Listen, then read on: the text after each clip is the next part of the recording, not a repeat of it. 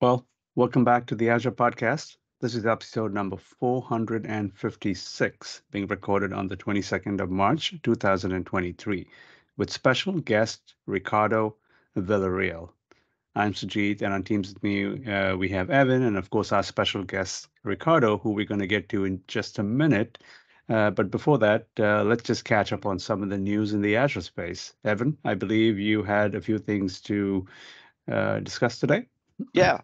So a couple will be carryovers in the future. But we'll start with so Azure for Operators. This is actually from a couple weeks back at Mobile World Congress. They had a whole bunch of announcements about, and I forget the name of their new product because they changed the name again. But they've released a whole bunch of capabilities there.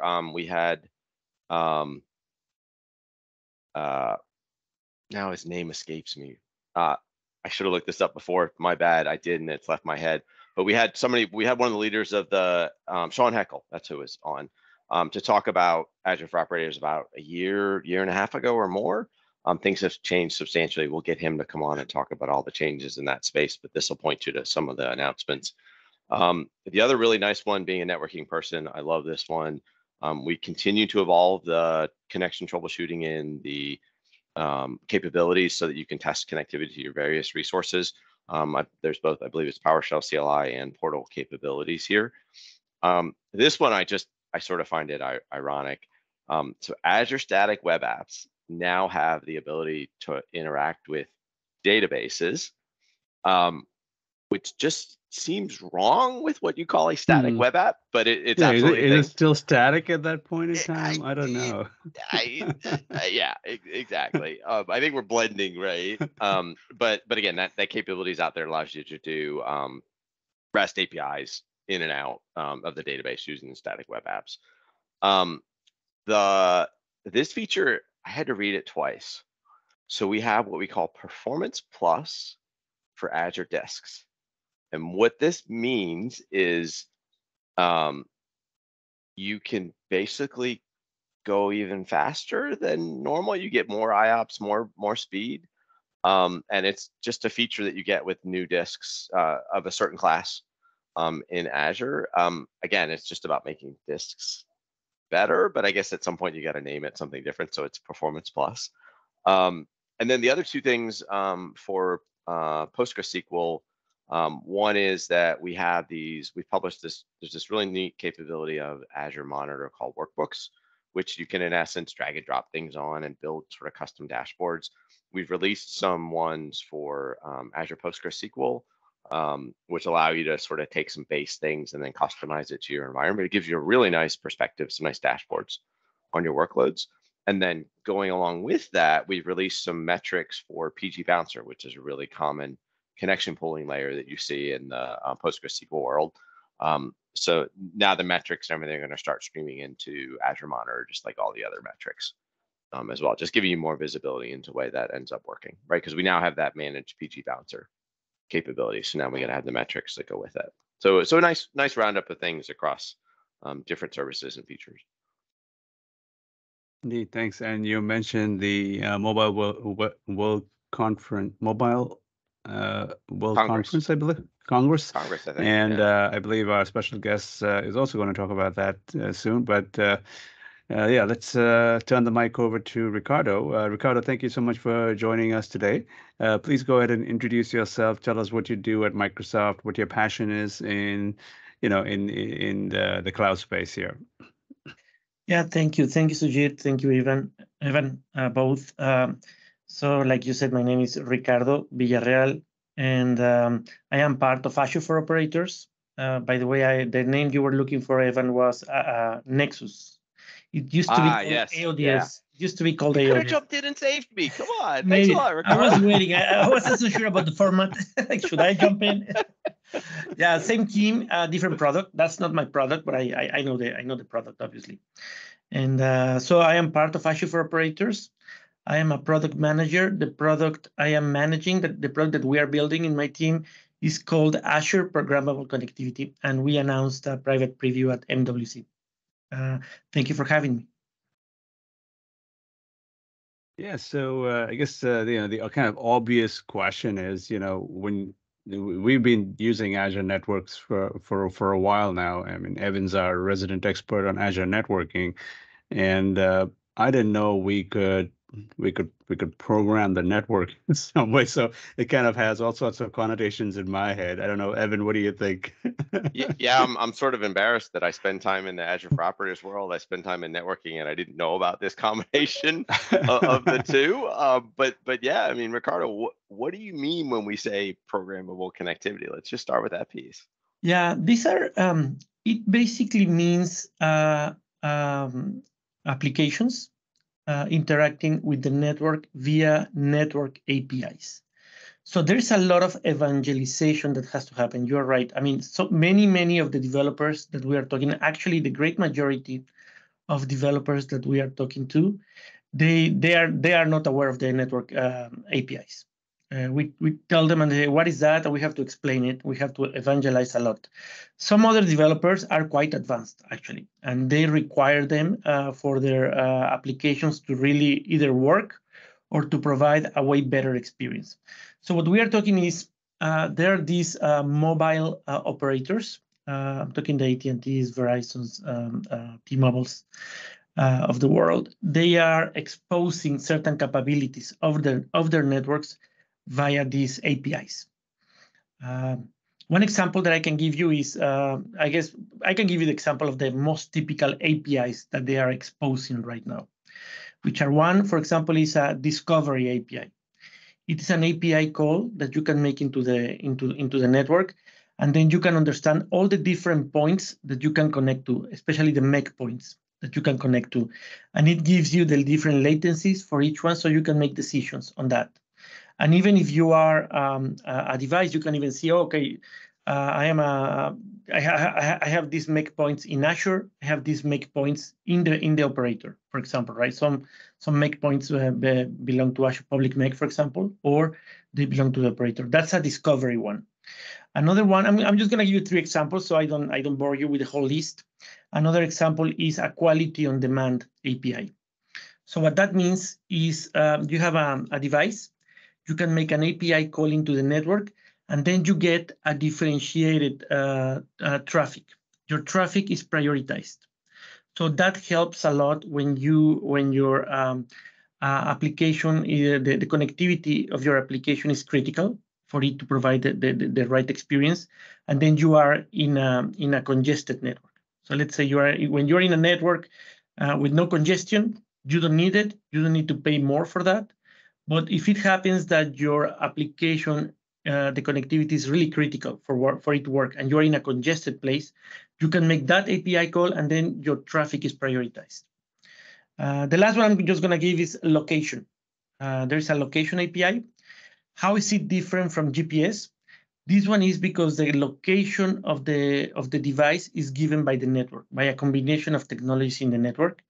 And then you can get the location. And sometimes it is actually very accurate, down to 1 or 2 centimeters. So for certain use cases, it is very good. Also because it works indoors, because it is based on the network. And also because you can do the query centralized. You don't rely on the device to make a GPS query, right? It is, you have a centralized place, you query your devices connected to your network, and you know the exact location. So it's basically that. It's new capabilities that these operators are making available to developers for enhancing the applications. Two questions, Ricardo. One, let's define MEX for this audience, because I think there's a lot of people that aren't aware of what that means from an edge computing perspective. And then the follow-up would be, when I hear you describe this, sort of where my head goes is, this is very similar. Can I think about this like I'm defining an interface for some API, some find my location, whatever the API is, and if I want that to run the same on Windows or Linux, the implementation may be totally different. But my interface that me as a programmer is going to write, if I'm going to write a portable application, I don't really want to have to worry about the differences between the two. Is that sort of the analogous thing here, where I don't have to worry about, well, am I on mobile network provider 1 versus mobile network provider 2, and I can just write my code and my code just works, and this abstraction layer that you're talking about handles sort of figuring out the deltas for me. Is that the right way to think about it? It is. So let me first answer your first question, and then the second one. The second one, by the way, you were spot on what we are trying to solve. What is the problem we are trying to solve? But on the first one, well, mostly for these, when I say MEC, I'm talking about public MEC points. A public MEC point, it's a smaller, especially for Azure, the public MEC service that we have is smaller versions of our regions, right, of our cloud. But this smaller version is just 1 or 2 racks with some services. It's a limited list of services, but they have GPUs, they have obviously the VMs, they have containers, they have most of the most important services. These smaller versions are located within the operator network, right next to it. Okay. It's an Azure. It's managed by Azure. It's an Azure. If you're a developer, it's going to look to you like another region, but it's just going to be called Public MEC Dallas, for example, or Public MEC Atlanta. But it's going to be right there in the network of the operator. That's what I mean. So we're pulling a little bit of chunk of Azure compute or Azure resources and pulling those right next to the mobile operator at that point. Exactly. And for some, it makes sense for some use cases, right? For some others, you don't need it. But for some others, it's critical. That latency, those 50 milliseconds or 100 milliseconds that you're saving are critical for your application to work properly. Yep. Okay. So now let me go to the second. What is it that we are trying to solve? I guess you were actually spot on the way you presented it. So these operators, they are exposing all of these APIs, right? Some of them are exposing the APIs in a similar fashion. There are some efforts to standardize how these APIs are exposed, but then not all of them are exposing them in the same way. And then there are other types of networks also, right? There are satellite networks or there are wired networks, which have very different APIs. Totally different. If you're a developer, what you want is all of that to be transparent to you. I just want some network capabilities, and I just want to write code once. I don't want to write code for AT&T, and then I don't want to write code for Verizon differently or for T-Mobile differently. And then I don't want to have to understand also to be a network engineer in order to do all of that, right? I just want all of that presented to me in the same way I am used to consume cloud services. And that is exactly the product that we are developing, the Azure Programmable Connectivity product, which is a platform that goes in between. It does basically 2 things. It unifies, which is exactly that. I mean, I'm taking all of the different APIs from all of the different operators, and I'm just presenting one interface, right, to the developer. And the second one, it abstracts. So the way we present it to the developer is also in the way that they are used to consume these services, right? So they can consume them. We are still developing the product, but eventually they are going to consume these APIs from the same Azure portal. So just like you spin up a VM and then you spin up some services, same experience for you to access these APIs, right? Gotcha. So Ricardo, I'm trying to think. So writing software is something I do on a regular basis, and I'm trying to kind of wrap my head like how I would leverage one of these APIs, right? So when I hear APIs and running it on the edge, so this is an application that I have written that is running, let's say, in a container in one of these MECs, as you call them, right? And now let's say that application is written in Java, I don't know, or on Node.js or Golang or something. And is that where the APIs are accessed? I'm trying to understand where I'm going to be accessing these APIs. Like where does the code to access these APIs actually run? Yes. Well, just also one clarification. When I mentioned about the public MECs, is because for some of the APIs it makes sense, right? Especially the discovery API. It makes sense that you can understand all of these public MEC points. But these APIs are not restricted to applications running on the public MEC. They could be running anywhere, right? For some use cases, it's just a regular cloud application, right? Running on the cloud. So it's not just for applications running on the MEC. Now, where are these APIs running? So these APIs are exposed by the operators. So they have a proxy. server, right? Or they have an exposure gateway. They are using different names. So it's actually the network, right? That's where the APIs reside. They're exposing something actually called service APIs. So the network APIs are part of the operator network. They are transformed a little bit, and then they expose to the world something they are calling service APIs. Those service APIs are consumed by our product, by Azure Programmable Connectivity. We are the ones connecting to that. We have an API gateway running on Azure that is connected to those APIs.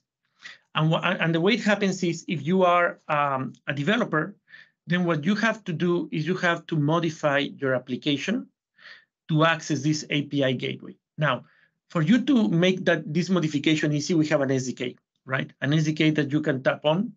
We have quick starts that can show you how to do it. So you have your application running on the cloud, and you modify that application in order to make that connection to our API gateway using our SDK. So you can make calls into our API gateway. So you talk, if you're the developer, your application is making the call into our Azure Programmable Connectivity Gateway, right? Our APC gateway. And then we are calling the API from the operator. Can you give me a use case that a developer will typically use, like maybe a sample, application scenario that would best describe what you're saying here? Totally. So I'll give you one for quality on demand. So these APIs, by the way, they are very different, and they enable also very different use cases, right? So let me give you one for quality on demand, which is the one where you can prioritize the traffic of your devices over other devices, right? So we are working with a company called Halo.car. This is actually very interesting company. What they do is they rent cars by the hour. Very similar to, I forgot the name, I guess that's Zipcar. These cars that you can go on and you know where they are, you go pick the car and then you drop it, right? So you need a car for 3 hours. The big difference with Halo.car is that the car is delivered to you. But the way it is delivered to you, so you have your app, I need a car for 3 hours, and I am here. So they're gonna deliver the car to you, but it's gonna be driven remotely. So it's not autonomous driving, but there is someone sitting in a desk controlling all of these cars, and they drive the car remotely to you. So they obviously, connectivity is so important, right? And especially latency. Just a little, just a hair. Yeah, just a little. Like if it happens that the latency is not what you were expecting, you're just gonna crash. No problem. Yeah. No problem there.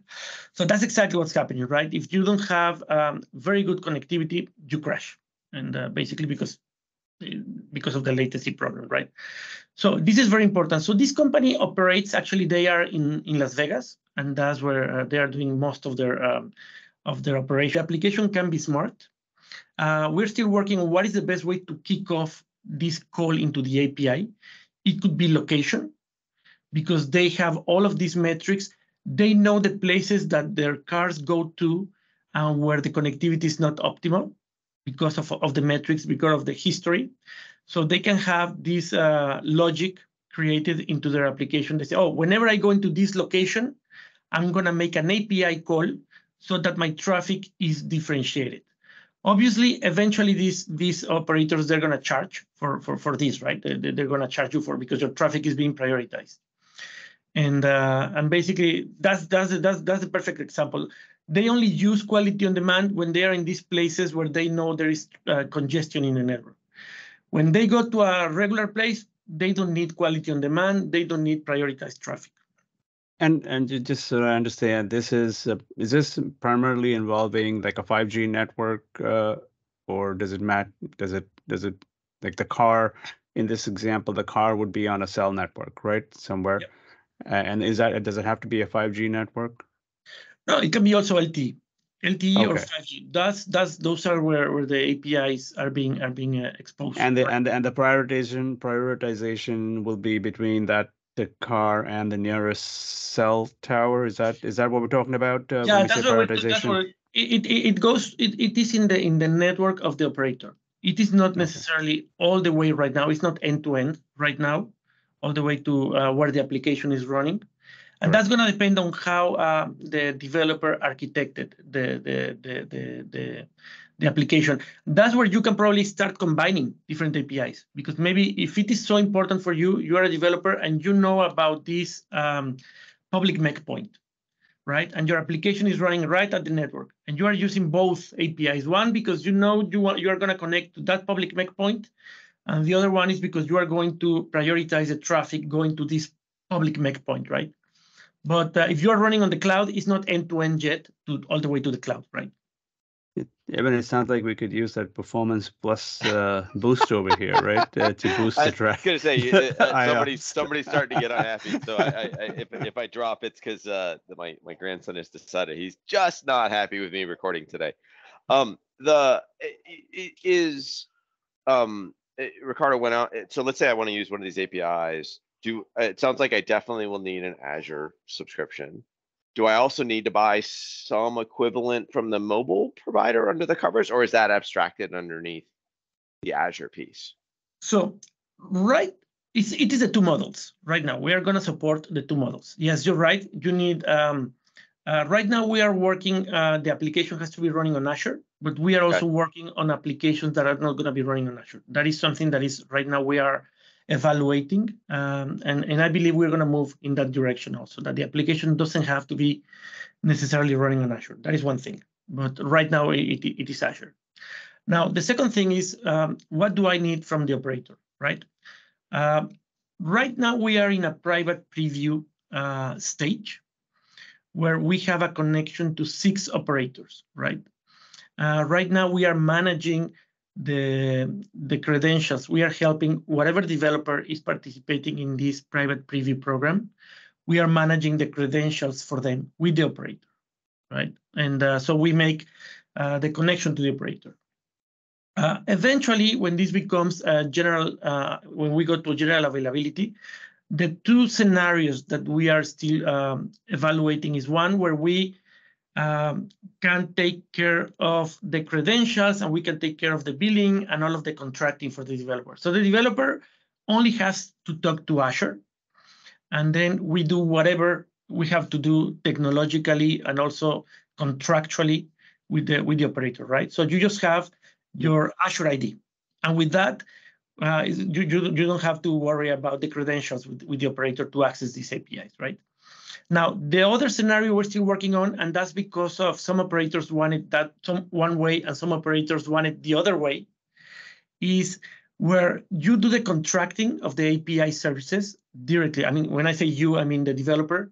The developer makes the contracting of the API services with the operator. And then when they access our service in Azure, they just have to enter the credentials, right, that they already obtained from the operator.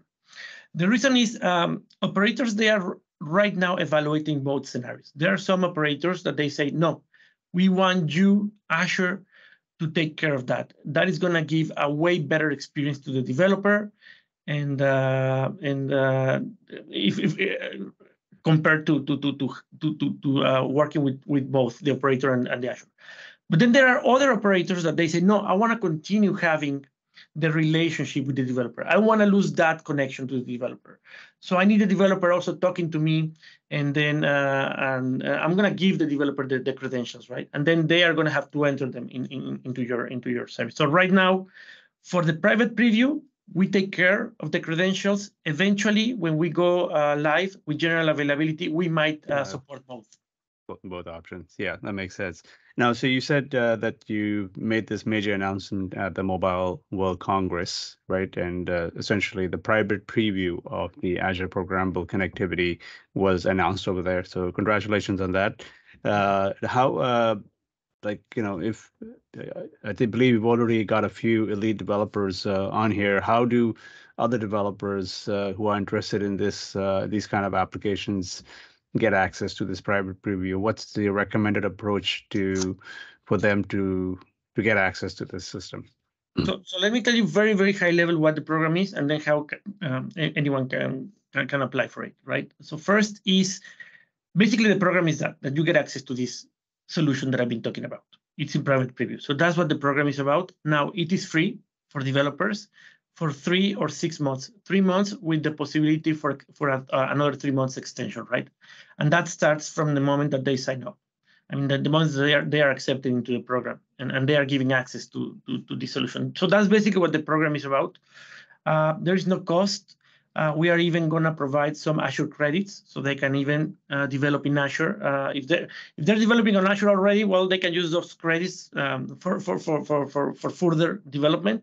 If they are not on Azure, they can use the credits to start developing on Azure, right? And then the operators are not going to charge for the API calls. They might charge for the subscriber line. You obviously have to have a connection to one of these 6 operators. By the way, the operators are in North America. We are working with AT&T and T-Mobile in the US, and in Canada with Rogers. In Europe, we are working with Deutsche Telekom and with Telefonica. Deutsche Telekom in Germany, Telefonica in Spain, and then in Asia with Singtel in Singapore. So basically, what has to happen is it's a developer that is a customer of one of these 6 operators, and then they want to make use of one of these APIs, and then they basically can start playing with it. That's what the program is about. For free, you can play with these APIs, and you can try to enhance your applications using it. So how can they get access? I guess the best way is they can go to the blog that we created. In the blog, everything that I've been talking about is explained. So if you are not taking notes, don't worry. Everything is written in the blog. There are videos to some POCs, some proof of concepts that we did with some of these operators that I just mentioned. And then there is also a link to apply to the program. So the address, the web address for this blog is aka.ms/APC blog. A, P as in Peter, C as in Charlie, blog, one word. APC is for Azure Programmable Connectivity. So if you go here, you can see the blog and you can apply for the program. You can see the videos. That's great. Thank you. And you said these are primarily in the form of APIs today, right? That they can access. So the APIs, are they language agnostic? Like what's the form of the APIs, or are they just REST endpoints that they connect to? How does that surface? So the SDK, what they can do is they get access to an SDK right now that they can use. We have the quick starts for that.